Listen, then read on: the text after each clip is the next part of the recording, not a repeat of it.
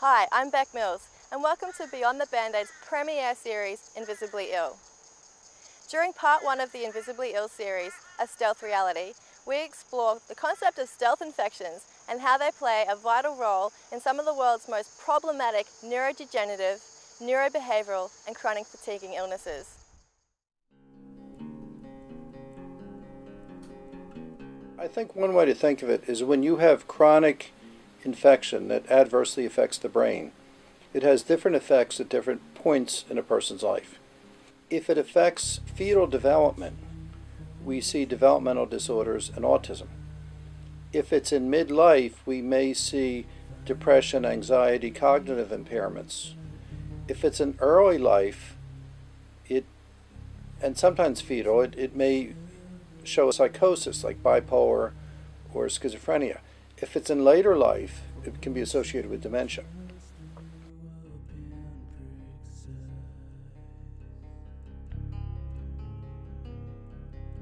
But in all those cases, what they have in common is there's a provocation of the immune system, and there's close communication between the immune system and the nervous system. It was just as if something had turned off the Parkinson's, and it was just unbelievable.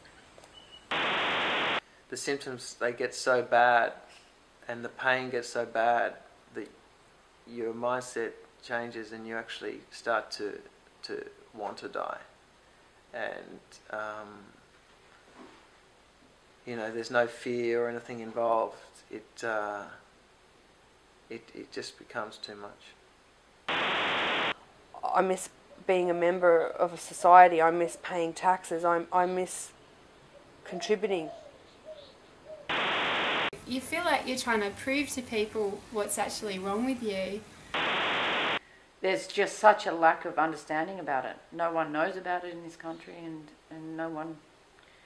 I didn't quite understand it for a long time until Julian slowly taught me about it, and I read some information from him, and then I could have some more insight into his condition, because when he told me he was sick, I didn't understand about it either. I thought, well, what from a tick, how could you get so sick? It was quite shocking for me that such a, 1 minute he's fine, the next minute he's going through, he's slowly deteriorating. And he's not one to put things on, so he suffered very silently. It hurts here and there, and my tummy hurts here, there and there, and my feet hurts as well. I'd never had any initial symptom. It just hit me, so either 5 to 8 years later, just suddenly something knocked me over the edge. Stealth infections are in general bacterial, but in some cases viral infections. They get inside and hide inside cells, and they can't be seen by the immune system. And that's why they're called stealth infections. Now, the most common stealth infections that are related to chronic illnesses are, number one, mycoplasma, chlamydia pneumoniae, which is very, very common, Borrelia burgdorferi, which is one of the causative components of Lyme disease, which is a complex illness involving not only Borrelia, but mycoplasma and other infections as well. All these infections tend to not only spread throughout the body, but they tend to end up in areas like the central nervous system where they can cause tremendous havoc. The problem that we run into is that psychiatrists just think of neurotransmitters, and immunologists just think of cytokines and immune functioning. And there's actually a lot of crosstalk between the immune system and the brain. But there isn't a lot of crosstalk between psychiatrists and immunologists. So despite the fact that I have 2 positive results from the world's leading Lyme disease specialists, backed up by clinical test results, which conclusively show that I have Lyme disease. These infectious disease professors here in Australia continue to ignore my request for treatment, ignore my request for further antibiotics, and they send me away. Some have questioned my mental state of mind and referred me to psychiatrists. Some have blamed it on an allergy to grass. They just look at every other excuse or reason other than the fact that it's a bacterial infection. These people are causing people like myself a great deal of pain and suffering, which is totally and utterly unnecessary. You're not going to treat Lyme unless you can diagnose Lyme. You're not going to diagnose Lyme unless you think of it. And you can only think of it if you know about it. It's kind of, again, it's really simple. That's how it works in medicine. Consider this as part of your differential diagnosis. Just add Lyme disease to it. But you have to understand it, so it needs to be taught in medical school. If you look back over history, we've got something like 150 years of medical research that indicated some cancers have been caused by infection. And I think if I was going to pick the infection that best fit that particular list, it would be Mycoplasma fermentans. I think there's a very strong possibility. We know that Helicobacter causes stomach cancer. Now, nobody ever talked about that. We know that Chlamydia pneumoniae can trigger off cancers.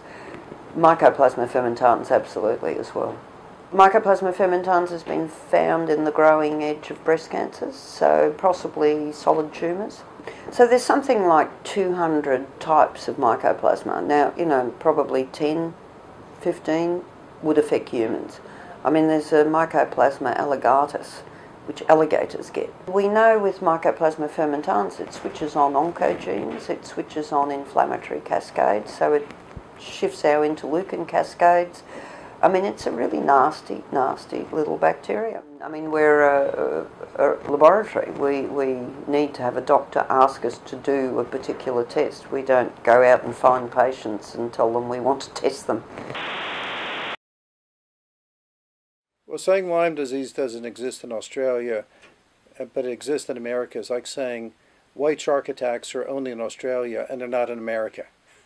It's good for our tourism, or it's good for our belief system, but the reality is that when we look at it, these are infections that are worldwide, and they've been found on every continent except Antarctica, and probably would be there if you look long enough. The evidence in Australia so far goes back as far as 1959, when McKerris looked at our wildlife and identified a Borrelia species on morphology, or the characteristic physical form of the bacteria, as a Borrelia species in wallabies, kangaroos and bandicoots.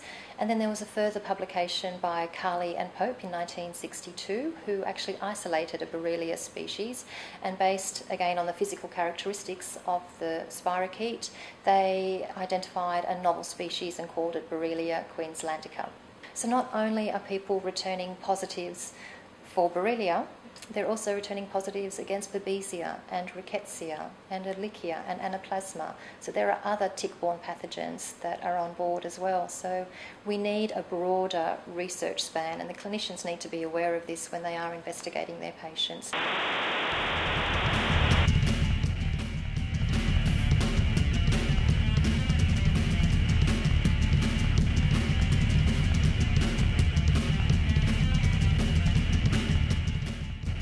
Hi, I'm Beck Mills. I'm a soft tissue therapist based in Brisbane, Queensland, Australia. When people ask me why I got interested and what started all of this for me, I think back to 2009 when I first stumbled across a patient who suffered from fibromyalgia. This patient had seen 16 or so doctors and specialists around Australia, and had spent, I think she said something like $30,000–$40,000 on trying to find answers. When she did come to the point of telling me that she travelled overseas to see a fibromyalgia specialist, I was just like, wow, that's such a long way to travel.